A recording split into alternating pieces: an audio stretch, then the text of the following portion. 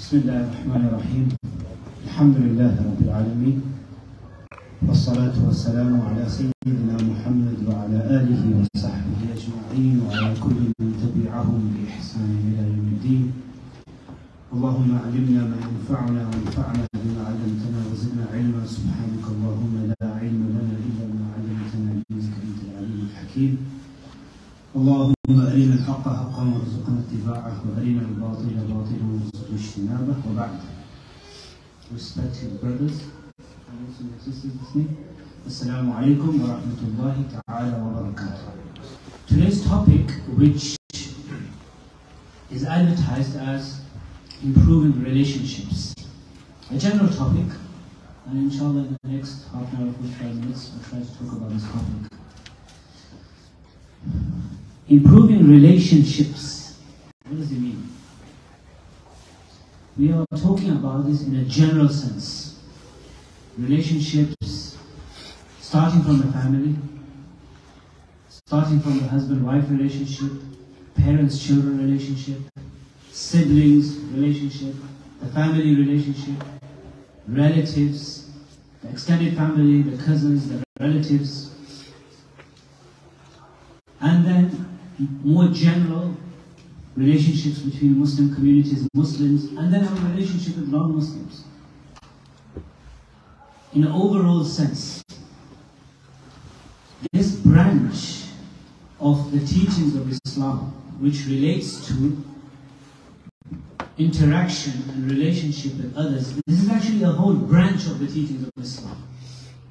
It's a whole branch. It's called the branch of Mu'ashara.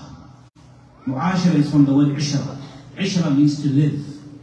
See, we human beings, we are social beings. A human being is a social animal. We don't live in a desert. There could be one possibility, one scenario could have been that we just live in a desert, we live in a, maybe Australia is a desert. We live in a jungle of mountains and there's nobody there. It's just me, myself and I in this massive jungle. Nobody to get upset with and nobody to hurt my feelings and nobody's feelings to hurt and nobody to fight with, nobody to argue with. No big deal. Imagine someone's in a jungle and says, Alhamdulillah, I don't fight with anybody. Who is there to fight with? The sand? It's like a blind man saying, you know what, I've never ever committed a sin with my eyes. There's no big deal. Because it's not even possible to commit a sin with your eyes. So that's one scenario where someone lives on their own, just does not intermingle with anyone. But that's not possible.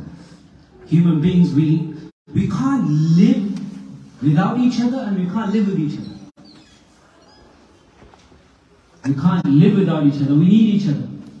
We need the company of other human beings. Men need women. Women need men. But then they fight with one another as well. This is the test and the challenge, that we need one another. And when we live with one another, then the challenge and the test is how we deal with the difficulties involved in living with one another. And this is taken directly from the hadith of the Messenger sallallahu alaihi wasallam. There's a famous hadith in the Sunan of Imam Tirmidhi, where the Messenger sallallahu alaihi wasallam, he said, he explained this very concept, al-Muslimu alladhi yukhalitu an-nas. Al-Muslimu alladhi يخالط الناس ويصبر على آذاهم خير من المسلم الذي لا يخالط الناس ولا يصبر على آذاهم. Amazing. Every hadith of the Messenger sallallahu alaihi wasallam, so deep, so profound. المسلم الذي يخالط الناس. That Muslim who يخالط. What does that mean? Intermingles, mixes with people, communicates, socializes. يخالط الناس, with people. وَيَصْبِرْ عَلَىٰ آذَاهُمْ, and then exercises sabr, patience, on the harms received from the other human beings. The Messenger ﷺ didn't say a Muslim who intermingles and then if he, do you understand my point? He didn't say what? Listen to this carefully. A Muslim who intermingles with other human beings, and then if he receives, he didn't say if he receives any harms, no. What did he say? And he receives. The hadith carries on, I'm going to complete it. What is this trying to say? That if you live with people, then 100% you will have your feelings hurt. This is not an if, this is a given, guaranteed. A Muslim who yukhalid, who interacts, who intermingles, who mixes, who communicates, who socializes, who has dealings with other human beings, monetary dealings, financial dealings, any kind of dealings, yukhalidun nas. And therefore, as a consequence, it's a given that your feelings will be hurt. This is not a question of if. This is definite. So, when he does have his feelings or her feelings hurt, this Muslim, if he exercises sabr, patience, yasbir ala adha, khayrun min al-Muslim, he is better than another believer, la yukhalitun nas wa la yasbir ala adha, better than another believer who does not intermingle, the one who lives in a desert, who doesn't mix, who doesn't communicate, and therefore that person, la yasbir ala adha, he doesn't have to exercise any sabr. In other words, any human who lives with other human beings, it is a given that your feelings will be hurt. Why? Because human beings are all different. We all think differently. We all have different ideas. We all have different concepts. We come to the masjid, there's 100 opinions, as many as 100 people there. As many opinions in the world as many people, because everyone's brain is different. Everyone's mental level is different. Everyone's different psychologically, mentally, emotionally. And in marriage, even the gender is different. Hopefully, inshallah. Today we have to add that clause. In marriage, even the gender is different. The man is from where? Mars. And the woman is from Venus. Completely different, emotionally, psychologically, physically, mentally, from all different angles. Women, the way their nature is different. That's the name of a book, which is written by a non-Muslim, but according to Islam as well, man, there's so many texts that inform us that the men and women are different. The hadith about al-mar'atu khuliqat min dhil'in, the meaning of that is that from a man's perspective, the woman is different. The man finds the woman very sensitive, very emotional. Sometimes the husband asks the wife, why are you crying for? She'll say, I don't know. She won't know herself why she's crying. But a woman will understand, yeah, crying. She'll tell a friend that I'm crying for no reason. Her friend will start crying as well. Because they relate to one another. They understand one another. And there's nothing wrong with that. We're laughing at this, but they're probably crying.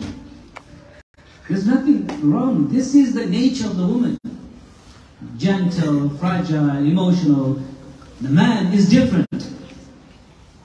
Psychologically, emotionally, physically, from all angles the man is different to the woman. Men and women are completely different. Every human is different to another. Even our fingerprints are different. We all look differently. Our brain levels. And that's why sometimes when there's arguments and debates, just think. I always say to people, one of the ways, remedies, ilaj, to treat ourselves with this is just think that the other person, either think you're excused or the other person is excused. Ma'dhur. Just say, it's okay. It's from your angle, they're ma'dhur, and from their angle, you're ma'dhur. Ma'dhur means you're excused. You know, how can you translate that? You've got a disability or something, you're excused. So from their angle, you are, because you're different. The levels, mental levels are different. And they just move on. You are not, it's not going to be possible. You just have to do sabr. You know, sometimes people are different age levels, different mental levels, maturity levels. If someone's driving a car and you see someone rage and there's a fight or an argument outside, that person woke up in the morning, had a scenario at home, you've had a different scenario, they're thinking somewhere else, they're in a different level of brain, they're thinking about something else, they're going somewhere else to work, you're thinking about going to the airport, everyone's level is different. So anyway, this hadith is saying that when human beings interact and intermingle, then it is a must that feelings will be hurt. Therefore, there's only one solution. Well, there's another solution, which is not the solution that we should take. One solution could be that because your feelings are hurt, then fight, argue, retaliate, get their feelings hurt, and debate, and get into a quarrel, and in a dispute, and have a conflict, and it'll carry on. No benefit. What's that going to do? It's going to waste your time, your energy, your effort, make you depressed, make them depressed. It's just fighting, arguing. That's what animals do. That's what animals do. Have you seen the two cats fighting? Ever? Doing meow in the middle of the night? Human beings don't do that. And these are all things, when we act upon them, this whole branch, as I started, I'll come back to that, the branch of Islam, mu'ashara. But that's one solution. Just keep on, never ending. Sometimes some disputes are never ending soap operas. Family disputes, I don't know how it is here, but generally, in our communities, she said this, and he said this, and then the next scenario, and then the next episode, and episode 4, and episode 5, and episode 6, and then the daughter-in-law, and then the mother-in-law, and then the grandma, and then this is involved, and that's involved, and she's involved, and he's involved, and then this one, and just continuously, just a life of misery, and just fighting each other. What's the benefit? That's one solution. This hadith is saying, the solution, the other one is yasbir. Sabr. That's it. That doesn't mean sabr that you get your rights violated and then someone's punching you and hitting you and still I'm doing sabr and patience, keep on hitting. No, you don't turn the other cheek.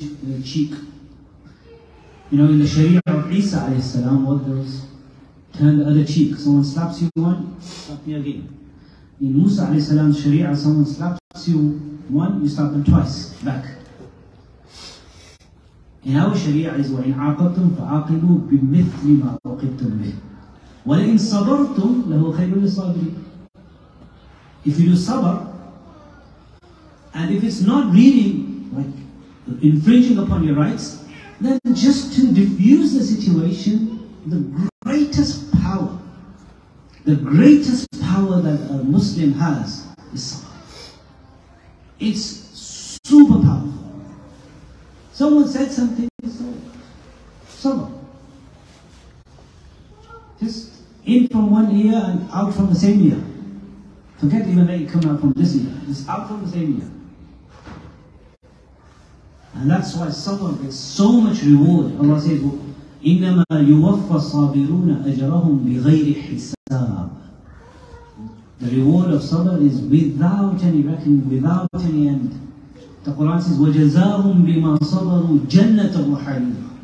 The reward of sabr is Jannah. Sabr it's a super powerful. Even some non-Muslims, they actually go for practice. You know, they get proper treatment where people exercise and go through training methods of doing sabr. If someone hurts your feelings, if someone says something to you, if someone does something to you, how do you exercise? How do you control? How do you have the willpower? How do you control your anger? You know, anger management treatment, for example. That's a treatment, psychological treatment. We have all the treatment in our deen, in the Quran and Sunnah. This sabr is really, really powerful, really powerful. It requires time, effort, tamreen, mashq, training. Sabr is amazing. Just a lot of sabr. You know, just remember there's a poet who says that we should do so much sabr. This one person did so much sabr. You know, somebody, patience. صابر الصبر. This is, if you know Arabic, this is really nice. صابر الصبر فاستغاث به الصبر. صابر الصبر فاستغاث به الصبر وقال الصبور يا صبر صبرا. A person exercised so much patience and sabr to the point that istaghatha bihi sabr. Sabr itself sought help from the person who was doing so much sabr. Come on, how much are you going to use me? Sabr al-sabr fastaghatha bihi sabr. Sabr was, come on, enough, I need help. Was started complaining, you're using me so much. فَقَالَ الصَّبُورُ. The person who was doing sabr said to sabr, oh sabr, no, now you time to do sabr.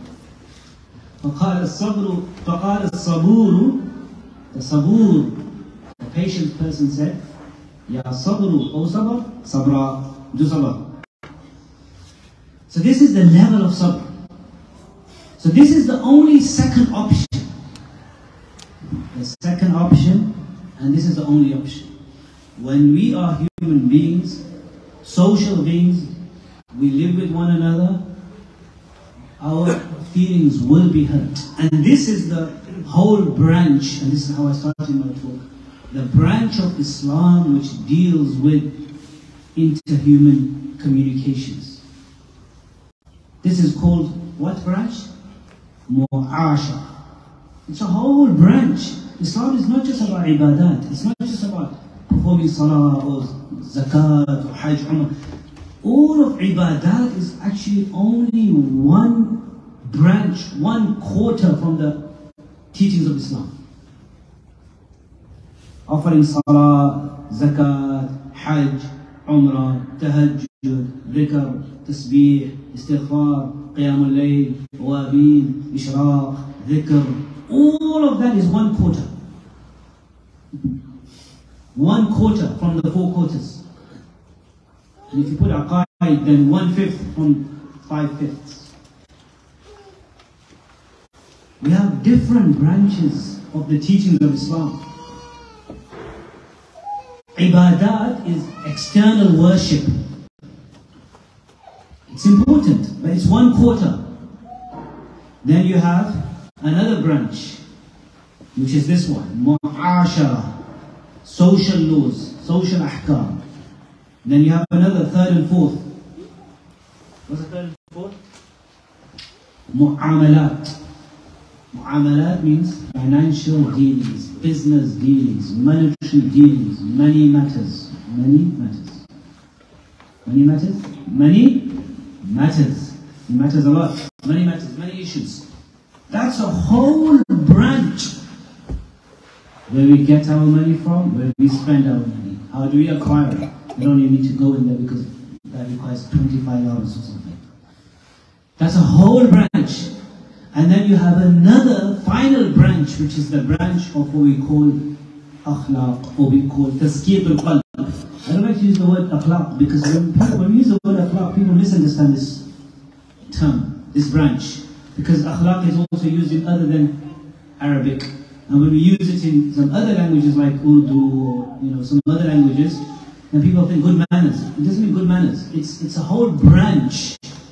It's purification of the heart and soul and working on the characteristics of the inner self. In other words, distinguishing ourselves from being an animal, being a human. That's the tazkiyat al-qalb. Because we have, and this is connected, this last branch, the tazkiyat al-qalb, is connected to this mu'ashara branch. It has a direct impact. And actually has connection to even mu'amalat, business transactions.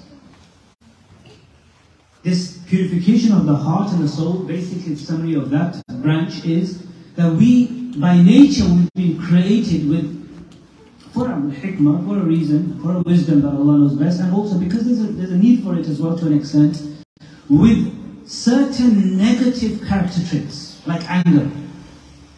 There's a need for it.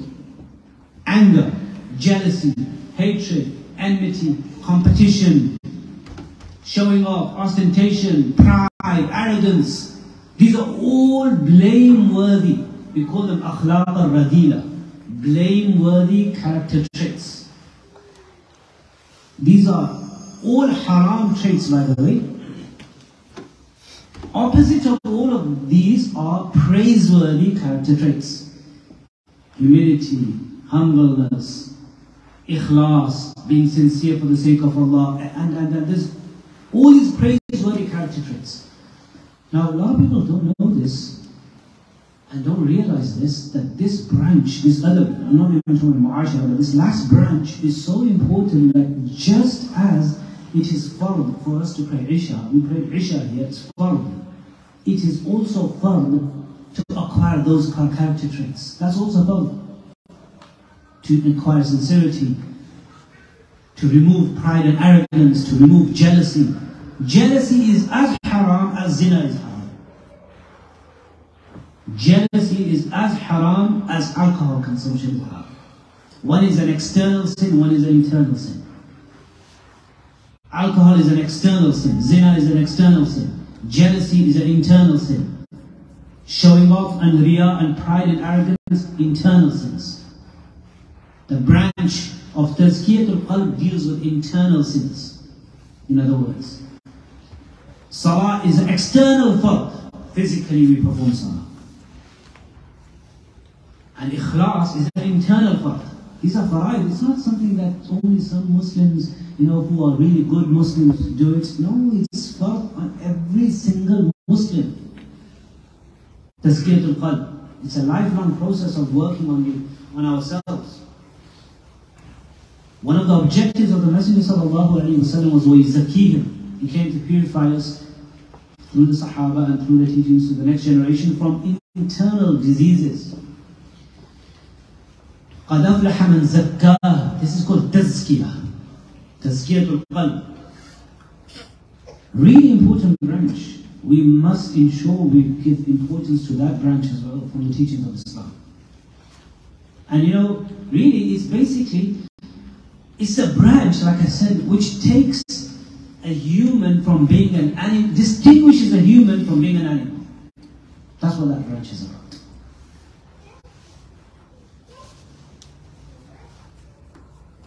If you see animals, what do?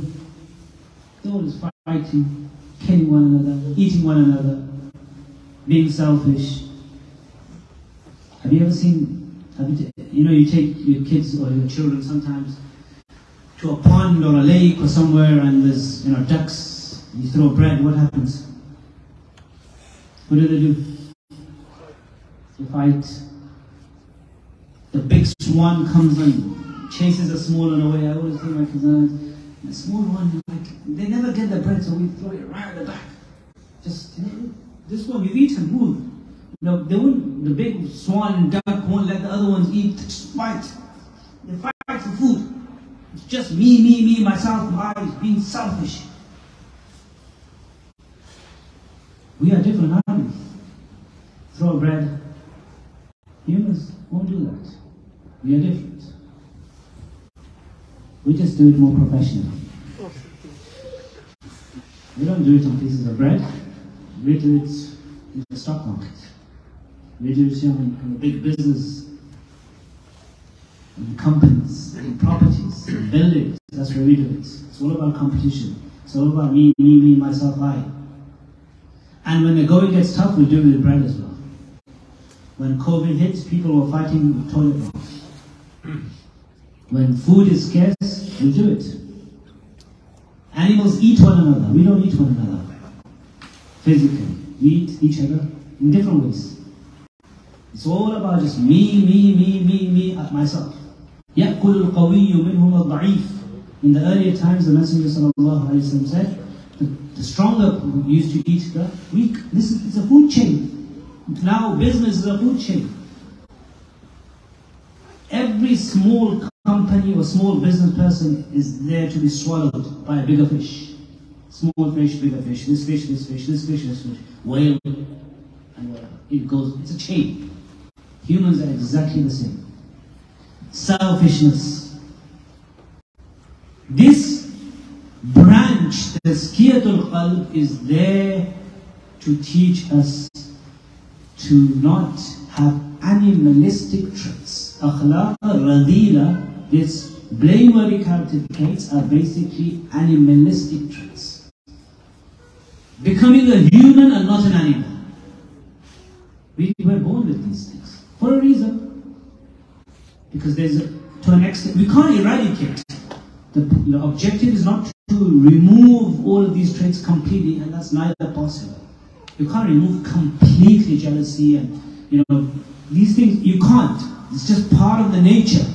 But you have to work on it to such an extent that it's kind of like, you've trampled on it. It's a whole branch. But that branch has a link with this branch of mu'ashara. Mu'ashara is relationship. Now, if you have a marriage, if the husband and wife in a marriage, they both, and this is why when I teach courses on marriage, and when we talk about marriage, I always put the emphasis on this, that when a young person is looking for a spouse to get married to, probably the most important aspect to consider in marriage, in a potential person, is tazkiyatul qalb. Are they working, have they worked on their internal diseases? Are they working to be a human and not be an animal? That's really important. I once did a whole course on how every single disease, this internal disease, has a direct link on the breakup of marriage. We went through like 10, 12 spiritual diseases, blameworthy character traits, whatever you want to call them, jealousy, enmity, hatred, showing off, riya, ostentation, pride, miserliness, how each one of them affects the man, a husband or a woman, and breaks up the marriage, with examples. Each one of them directly is linked to the breakup of marriages. This is why, really important, those of you who are not married, and those of you who are married, don't worry, you can still work on him. It's never too late.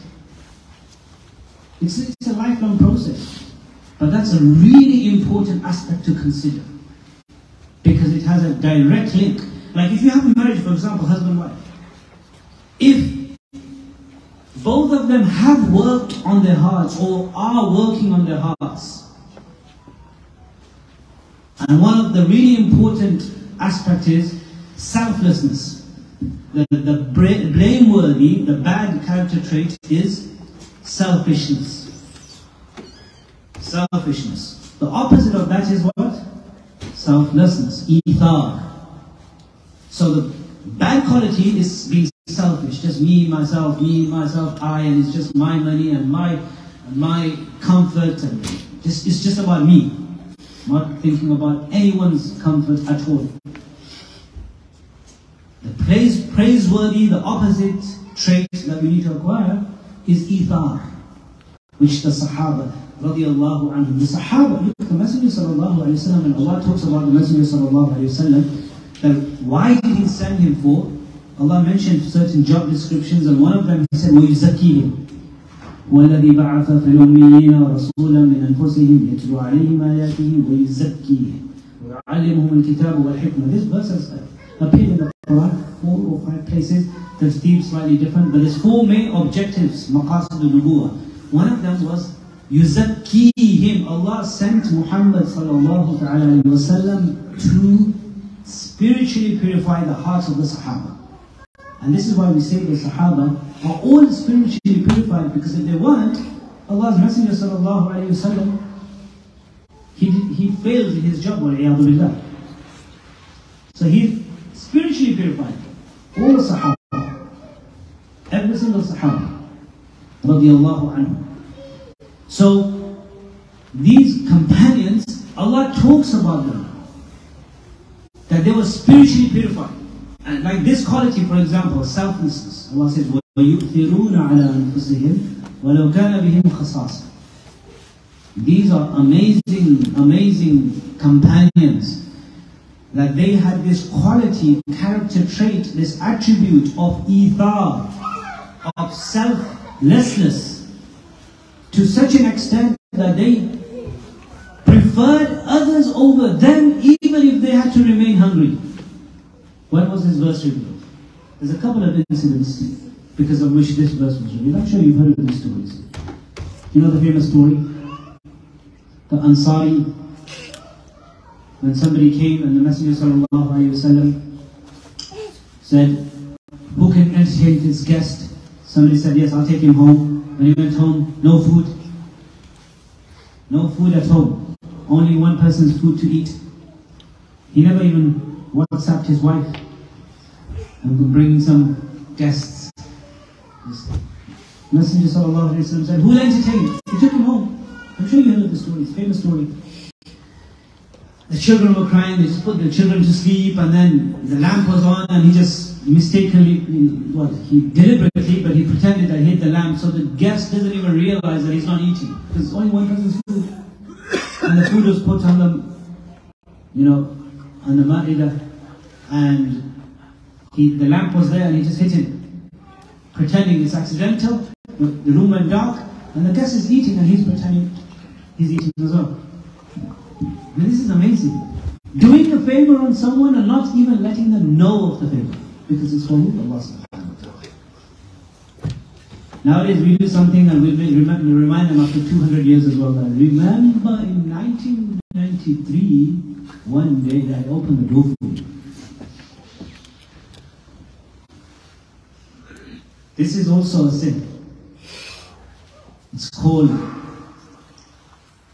reminding someone of favors. There's a hadith of the Messenger ﷺ condemned this. ثلاث لا ينظر الله إليهم يوم القيامة ولا يزكيهم المنان والمسبل إزاره والمنفق سلعته بالحلف الكاذب. 3 types of people. And one of them he said, Al-Mannan, because that's Allah's right. The one who reminds you of favors. So this is what the Sahabi did. Another story, and I'm sure you heard of that story as well. It was a battlefield, and what happened? That the Messenger there were 3 companions. One of them was gasping for water, somebody took the water, and he heard his brother saying, I need water. So he said, no, take it to my brother. He went to the second one, he heard the third one, he said, no, take it to him. When he went to the third one, his soul had left, his last breath had left his body. He came back to the second one, he had departed, martyred, came to the first one, he's also returned to Allah subhanahu wa ta'ala. Regarding this incident as well, the Mufassirun have mentioned both of these stories. Allah said, وَيُؤْثِرُونَ عَلَىٰ أَنفُسِهِمْ. They give preference upon themselves. وَلَوْ كَانَ بِهِمْ خَصَاصًا. Even if they remain hungry. So, this selflessness, if you take a marriage for example, if both parties in a marriage, husband and wife enter a marriage, and they both have worked or are working on their hearts, and they are selfless, they make the marriage all about you, yourself, you, and not me, myself, I. I've taught the marriage course many times, over many years and many places. People sometimes have asked me that, okay, this is 100 pages, and we've done like 7 weeks, or 6 weeks, or 8 weeks of studying the whole fiqh and spirit of marriage, etc. What would you say is a summary? A lot of people have asked this. And I've always said this, that all of this, the spiritual aspect of marriage and all the teachings are there. If you want to summarize everything into one line, a prosperous marriage, and this is not just restricted to marriage, every relationship, you can apply this to. But I've said this in terms of marriage, that a prosperous marriage will be the one where each party makes that relationship all about the other person. All about the other person. The man enters the marriage not thinking about how good food she will cook for him, how much, she will press his feet for him, do this khidmah, that khidmah, this, everything. He doesn't think about that. He enters a marriage, I want to serve a female slave of Allah subhanahu wa ta'ala. I want to look after her. I want to take her to Allah. I want to enter Jannah through looking after, protecting after a female slave of Allah. It's all about giving. And remember, if it's all about giving, you will receive anyway. Because that's the nature of human beings. You give, you will receive. And the wife also enters into a marriage all about serving her husband, looking after her, doing khidmah, being a loyal wife and companion. It's all about just giving. If the spirit is all about selflessness, automatically it's an amazing relationship. And that would be with every relationship. Every relationship.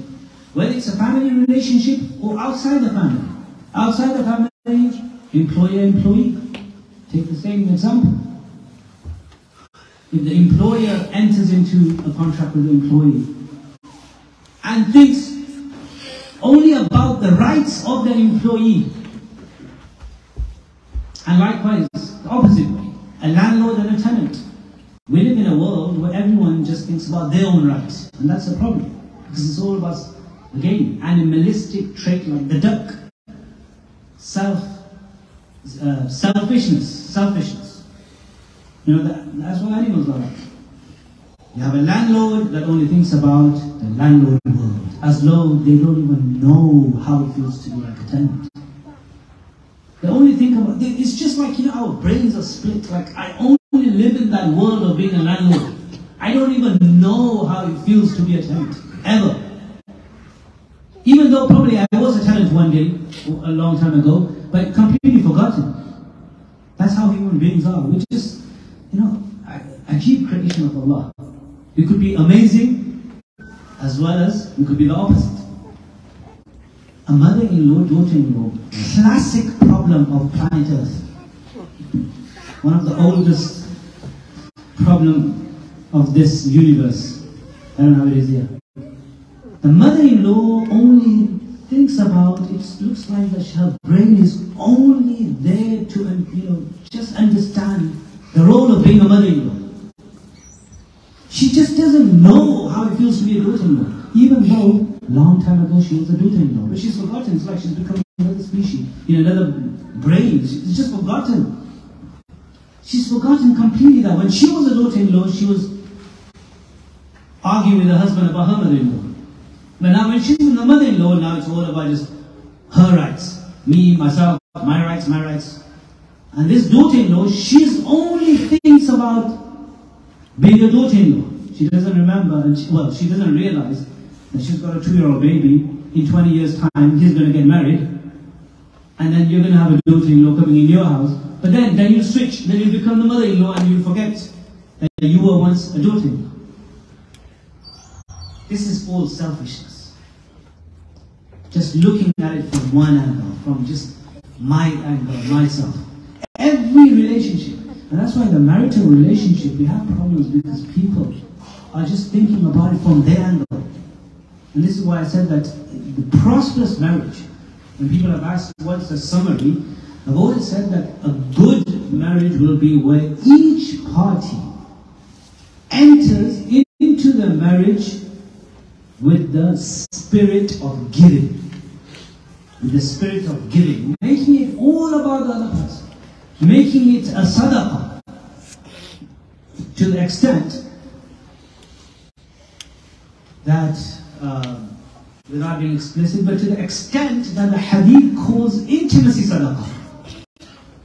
This is a very deep and unique point. The Messenger sallallahu alayhi wa sallam said in the famous hadith, وَفِي بُضْعِ أَحَدِكُمْ صَدَقَةٌ. Have you heard of this hadith? I'm sure you guys are very intelligent here. This is the hadith of al-Bukhari. أمر بالمعروف صدقة ونهي عن المنكر إن بكل تسبيحة صدقة وكل تهليلة صدقة وكل تكبيرة صدقة وأمر بالمعروف صدقة ونهي عن المنكر صدقة وفي بضع أحدكم صدقة. The Messenger sallallahu alayhi wa sallam said that one of you engaging in intimate relationship with your spouse, that is also sadaqah. What does that mean? Even the intimacy between husband and wife should be about giving. Shouldn't be about yourself. وَلِلْعَاقِلِ تَكْفِيهِ الْإِشَارَةُ. It should be all about giving, not about self-gratification. Not me. Once you go into that, even that aspect of the relationship with that spirit, there's no fights and there's no problems. It's not like, emailing this sheikh and this imam and Mullah Khalid Shah is not getting receiving, calls from a man, or after Jummah someone's coming to, my wife, it's been so long and she doesn't. None of these problems. Because it's all about what? It's all about yourself. It's all about giving. All these problems will happen because everyone's just in it for themselves as animals. So this whole mu'ashara branch, I don't know how long I talk. I don't have to talk too much. Today's Friday night, we can go. No, let's do this. I know, you can go ahead, I can go ahead, and I get tired, and then I don't realize, and then after when I finish, I feel so tired. But anyway, I don't feel tired when I'm talking. I don't know what happens. Another time. Inshallah, and also because of the people as well, I don't like to it's not, I don't have a habit of long talks. Even I was in Sydney over the last 2 days, and I told them exactly, we're going to finish at this time. So people know mentally as well. This is part of the teachings of Ishra Mu'ashara as well. That you don't just continuously talk, and the people, they don't know, should I stand or should I go? Then, so you should be mentally prepared. Some of the lectures outside of our masajid settings, there's a time period that this is for lecture is from this time to this time. People are prepared. If they need to do something, they'll make sure they'll do it afterwards. So we should have the same thing here because there should be a time limit. So then there's just 10 more minutes, inshallah. So this mu'ashara branch, it's a really important branch of Islam. And it's connected to this branch of tazkiyatul qalb. Every relationship we take is part of the mu'ashara branch. And I said mu'ashara is from the word ishra, which is living with people. And when we live with people, we have to exercise sabr. And also, one other thing, or we can talk about a lot of things, but another thing, so I talked about selfishness, this other thing that has a direct impact and link, a very important part of this mu'ashara and our dealings and our communications with others, is when we are fulfilling the rights, what intention do we have? Why are we doing it? This is again connected. See, this talk has become such automatically that we've connected mu'ashara with tazkiyah. One of the tazkiyah aspects is ikhlas, sincerity, doing things for the sake of Allah. Very, very important branch of Islam, a very important teaching of Islam. The famous hadith, the first hadith of Sahih al-Bukhari and most books of hadith. I'm sure you guys know which one. إِنَّمَا الْأَعْمَالُ بِالنِّيَّاتِ. Indeed, actions are according to intentions. This means that we must be sincere, ikhlas, do everything for the sake of Allah. We offer salah for the sake of Allah. The hadith says, مَنْ صَلَّى يُرَائِي فَقَدْ أَشْرَكَ بِاللَّهِ. Whoever prays salah to show off, committed kind of minor type of shirk. So ikhlas. Ikhlas means ikhlasul niyyati, making the niyyah pure. That's what it means. Ikhlas is half the word. It's ikhlasul niyyati, purifying the intention, doing something for the sake of Allah. Now that's from that branch, the fifth branch, tazkiyah. Do you remember the 4 branches? If you say 5, then it's aqidah. But ibadat, worship, and then this one, mu'ashara, mu'amalat, financial dealings, and this tazkiyah or akhlaq or whatever. So here we talked about selflessness, a very important part of this branch having a direct impact on this mu'ashara. Another very important teaching of this 4th branch is doing things for the sake of Allah, having a direct impact, direct link to this mu'ashara. When we are nice to people, why are we being nice? When we are fulfilling the rights of our parents, why are we fulfilling the rights? When we are good to our children, why are we good to our children? I was once driving a car, and there was a car in front of me, and at the back there was a big, like a sticker, look after your children because they are going to be the ones who will choose your caring homes when you're old. Are you looking after your children because so that they look after you when you're old? Are you giving a gift to someone because you think they will give you a return back? Are you going to somebody's wedding because then they will come to your wedding? Are you going to somebody's funeral because you want them to come to your funeral? Are you smiling at someone and it's a business smile because you want something from them? These are all questions. The Messenger sallallahu alayhi wa sallam said in a hadith, لَيْسَ الْوَاصِلُ بِالْمُكَافِرِ وَلَكِنَّ الْوَاصِلَ الَّذِي إِذَا قُطِعَتْ رَحِمُهُ وَصَلَهَا. The one who maintains relationship ties, the one who does it as a للمكافر, as a return, or that's the right translation? Right translation? ليس الواصل بالمكافر. The one who maintains ties. If we are good to people as a return, that's not real maintaining of ties. This is a hadith in Sahih Bukhari. ليس الواصل بالمكافر ولكن الواصل الذي إذا قطعت رحمه وصلها. The real maintainer of ties is the one when others break off relationships. If others are not good to you, you are still good to them. That's what you call maintaining of ties. Because it's easy to be good to someone who's good to you. Everyone, there's a famous statement. Everyone says this. Yeah, I'm good to the people who are good to me. Have you heard of this? They all say this. When someone treats me good, I treat them good. Big deal, so what? What's the big deal? If you wouldn't be doing that, you'd probably be, a super animal. Of course, that's just normal. What's the big deal? I'm good to people who are good to me. So what? I am good to people who are not good to me. That's the real objective. Of course, to an extent.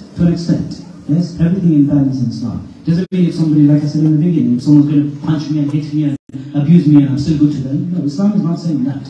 Of course, there's an extent. But in general ways, if someone doesn't call you, somebody doesn't, smile at you, so what? You smile at them. Someone doesn't say salam to you, you say salam to them. Hadith says, Al-Badi'u bis-salami bari'u min al-kibr. The one who commences, initiates salam, is the one who's free from pride and arrogance. We initiate salam. If someone's not nice to me, I'll be nice to them. No problem. So this is the connection.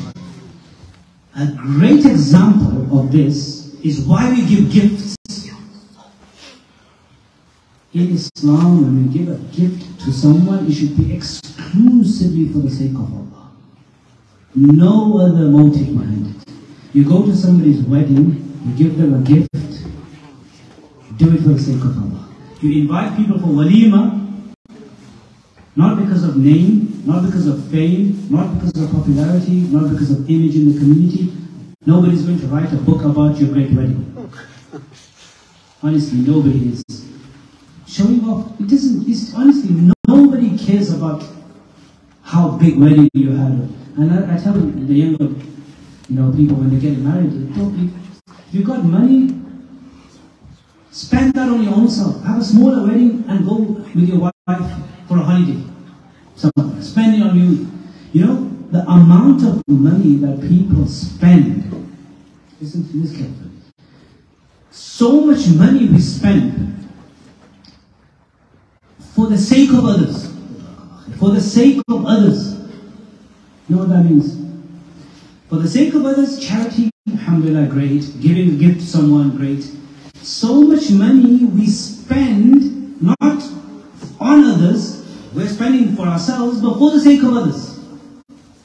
You got a car, just to show off, you're spending more money on the car. It's for others. You're putting some nice alloy wheels and tires, just so that nobody's going to write a book about your alloy wheels. If they praise you, what is that going to do? Even mentally, it doesn't make a sense. What does praise do? If someone praises us, what benefit? Imagine, if every time someone praised you and you got every time someone said, you're amazing, you suddenly got $10 in your pocket. You're amazing, $10. You're amazing, $10. Then it's worthwhile. Then I'd like someone to praise me. But if someone praises me and is not doing nothing physically, they say it once, you're amazing, it's gone in the air. Like maybe just record it. Repeat, record it, and just go home and listen. Even that, what is it going to do? What difference? And someone criticizes us, and when there's nothing wrong with us, what is it going to do? It doesn't change anything. This ta'reef, praise of the people. I've said to a lot of people, learn to be happy without others knowing about your life. Learn to be happy with your own ni'mah. You don't need anyone to praise your car, showing off with the car, or anything. Some people, they complain about financial, that it's very difficult financially. I said to them, if we cut down on the cost and the money we spend on things which is just to show off, half of our financial problems will be solved. So many things we do, there's no benefit for us in it. It's just for that, you're amazing, you've got a great car, you've got a great house, you've got a great this, you've got a great that, which doesn't do anything. There's no benefit. So when you give a gift, why are we giving that gift? The Quran says if you're giving a gift so that you get a return gift back, that's actually riba. وَمَا آتِيتُم مِّن رِبًا لِيَرْبُوَ فِي أَمْوَالِ النَّاسِ فَلَا يَرْبُو عِندَ اللَّهِ. Do not give a gift so that when they give you a gift, they give you a better gift. That's like a transaction. Giving a gift only for the sake of Allah. I once, we were going to a wedding or something, so I told my family, they were putting money in an envelope to give it, and you got a pen, right? I said, this time don't write. They put, like a £20 whatever note into an envelope, and they're going to give it to the person who's going to get married.